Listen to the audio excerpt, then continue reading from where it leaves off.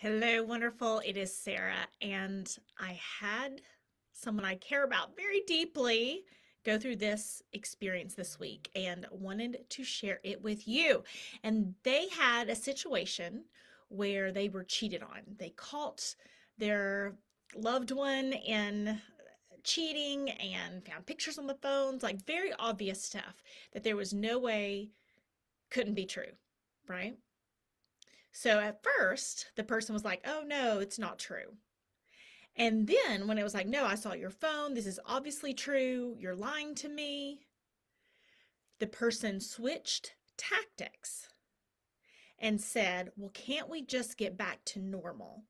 You need to work on trusting me again so we can just get back to normal. And this person told me this, and my blood pressure like skyrocketed. I was just like enraged because I see this pattern every time. It is a manipulation tactic. Can't we just get back to normal means can't we just stop talking about what I did wrong? Can't we just ignore the fact that I lied to you? Can't we just ignore the fact that I was sleeping with other people and not telling you about it? Can't we just ignore the fact that I had pictures and text on my phone and times that I said I was working, I instead was with this other woman?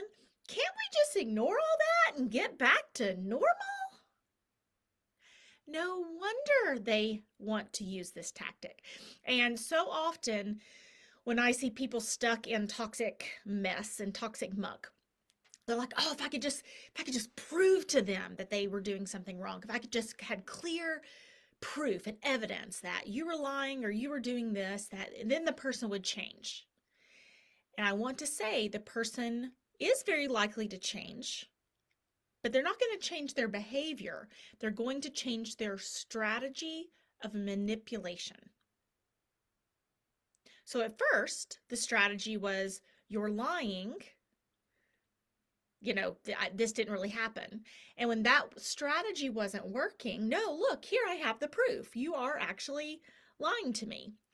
This person changed strategies, which is, well, can't you just forgive and forget? I thought you were a good person. I thought you were good at forgiving. We just need to get back to normal, which is responsibility avoidance. Can't we get back to normal means let's stop talking about what I did wrong and holding me accountable for anything. And if there was, I would not necessarily recommend getting back with someone who you knew had cheated on you and lied to you. I would not recommend that. But if this person had said, oh my gosh, I'm completely wrong for doing this. I can't believe I did this. It's 100% my fault. I totally made a mistake and you have every right to be mad at me and I completely did something wrong and I'm sorry. That sounds very different than can't we just get back to normal? One is actually taking responsibility for the bad behavior, and one is ignoring the bad behavior or hoping you ignore the bad behavior. And then they turned it into a trust issue. Can't you just be more trusting? You need to work on your trust.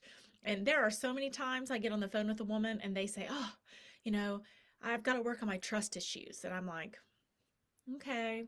So have you been around a lot of really, really amazing people and blown it up because you've had trust issues? And they're like, no. I said, oh, so you've been around a lot of people who lied to you? Yes. Okay, so you don't have trust issues. You have an issue with people lying to you. Like, you actually need to believe less and trust them less, not trust them more. People, it is a manipulation tactic. It is a manipulation tactic. So, there's anybody in your life who is like, oh, we need to reset normal and you need to work on your trust issues, that is responsibility avoidance, and they are doing it so they don't have to talk about what they did wrong. I hope you have a great day, and I hope this helps you become toxic person proof.